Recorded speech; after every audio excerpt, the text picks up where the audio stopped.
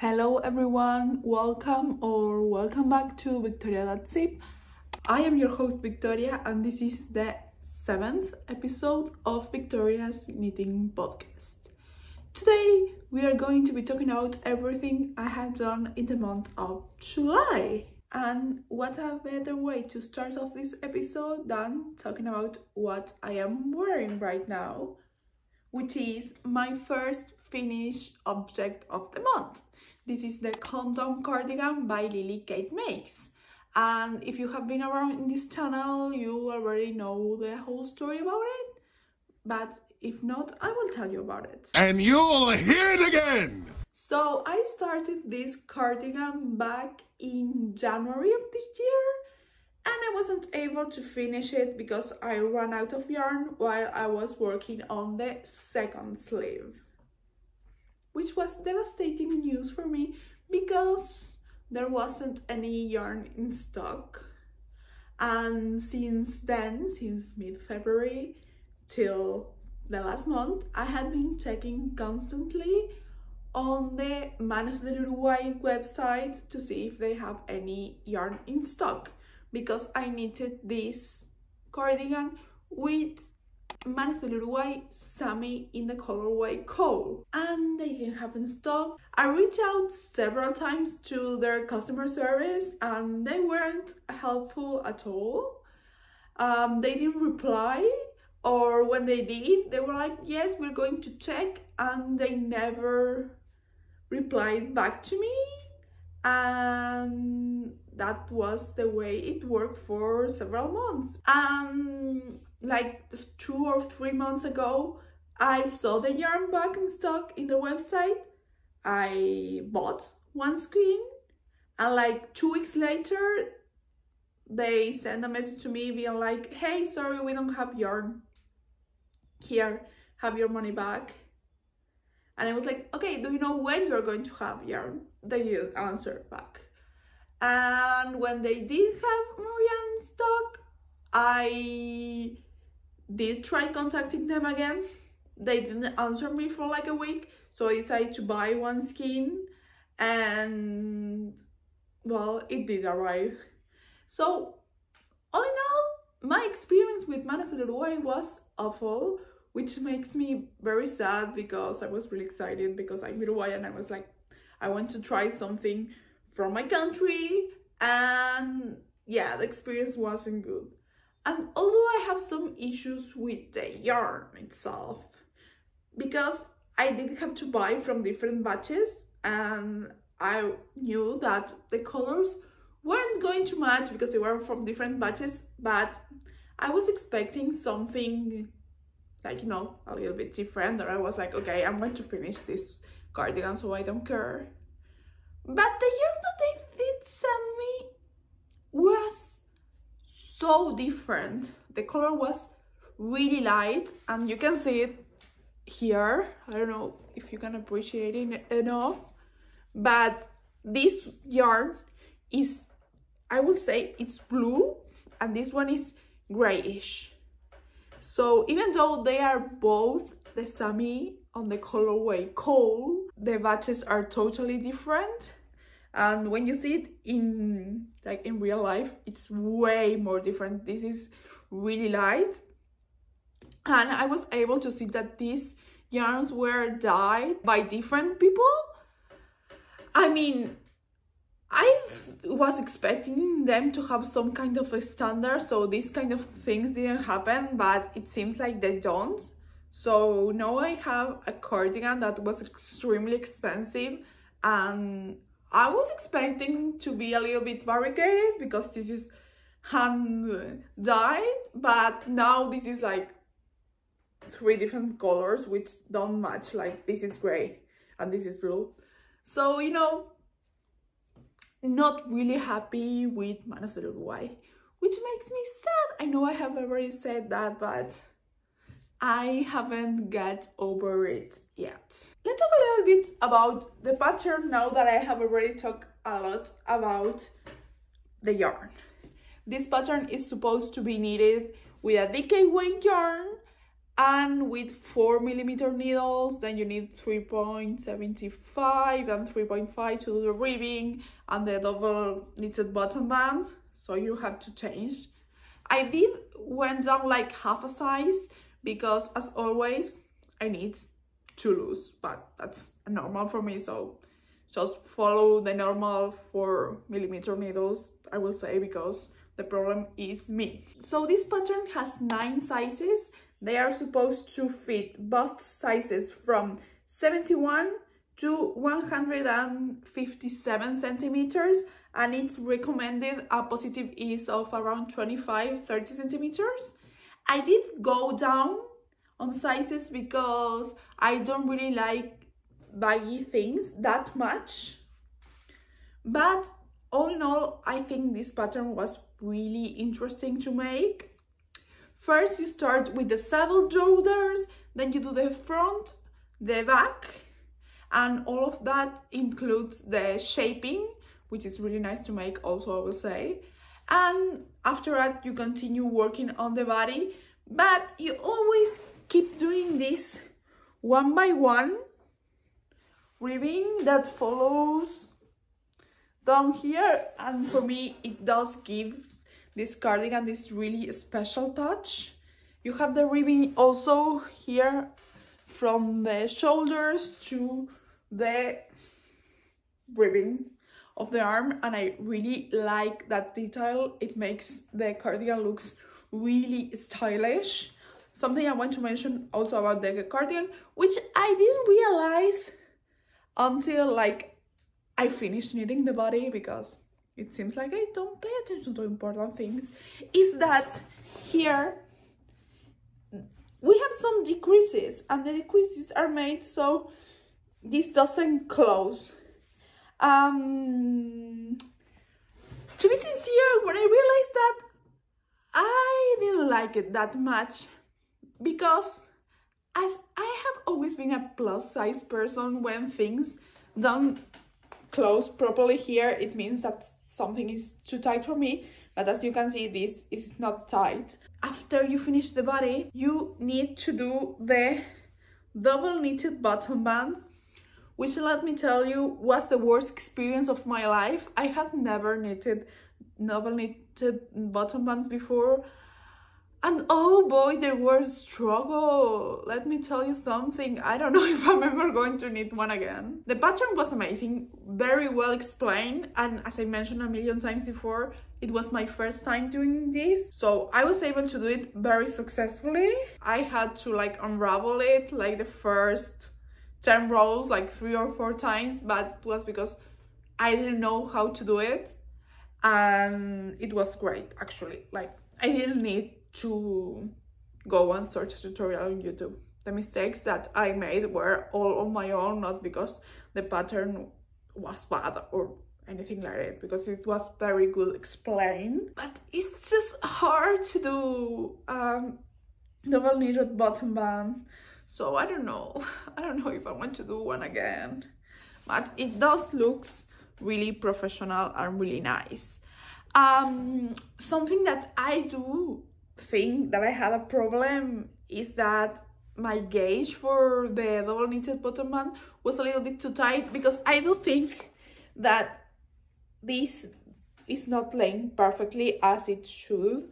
I think I might block this again and maybe try to erase the tightness that there is around the double knitted bottom band, but I like how it looks, even though it was hard to make. After finishing the bottom band, I started with the sleeves, and that was a recommendation from the pattern, because the cardigan will fit you differently once you have the bottom band on, so it will help you to knit your sleeves and calculate which is going to be the best length for you, because if you do it afterwards, probably you will mess up your sleeve length. And I think it was a great recommendation, and I applied it when I knitted my skirt jacket by Petite Knit.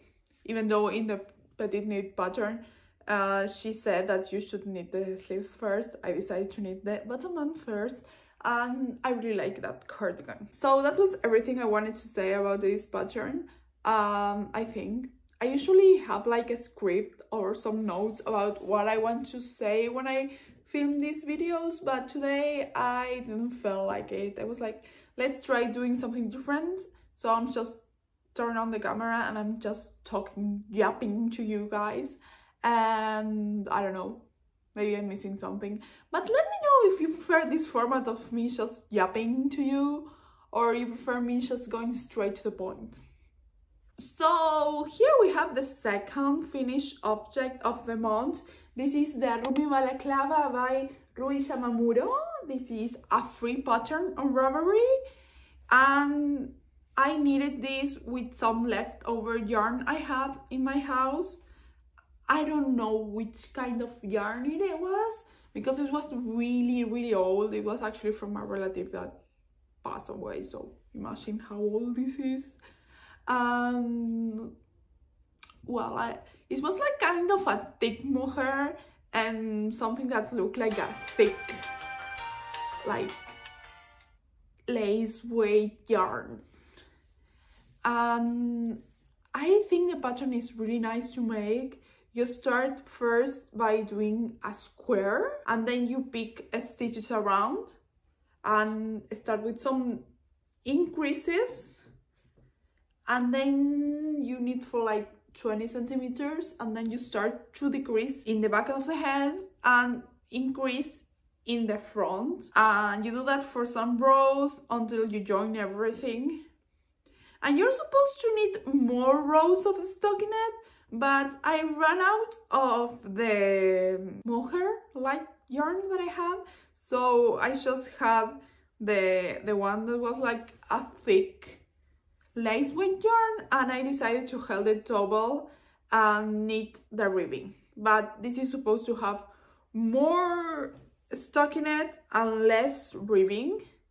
And after all, I pick up the stitches around the face hole and also knitted it with the thick lace weight yarn. So I will try this on, and please go down in the comments and let me know, what do you think I look like? Because my mother told me you look like a, and now I can't unsay it. So be prepared. So this is the balaclava. You want to know what my mother told me I look like? She was like, you look like a Teletubby. And she's right. I look like the emo cousin of Lala. Emo. I don't know, emo. Yeah, emo could be like a Teletubby, I think. What do you think? Well, it doesn't look that bad as I thought that it looked before. And it's kind of warm, so I don't care if I look like a Teletubby. So let me give you some additional facts about the pattern. This pattern is supposed to be knitted on a bulky weight yarn. The original pattern held together an arm weight and a finger weight yarn. And it's supposed to be knitted with 5.5 and 4mm needles. And now let's move on to my works in progress, which I have two. Yes, I have 2 or 3. Yeah, 3 works in progress. One of them is like this one, but it's just like the hexagonal shirt that is looking the same, so I'm not even going to talk about it. I just had it like under like a cupboard I have here, so it's a cupboard even if it doesn't hold any cups. I don't know, a storage unit. I don't know how to call it, but yeah, I have a thing with things inside, and it's a storage thing, and it has my knitting there, my crochet, I mean. But let's go with this. I know that in last episode I was like, oh yes, I'm going to have this vest finished by next episode. I expect to have this project done by the end of the month, so I expect to show you how it's looking by the next episode.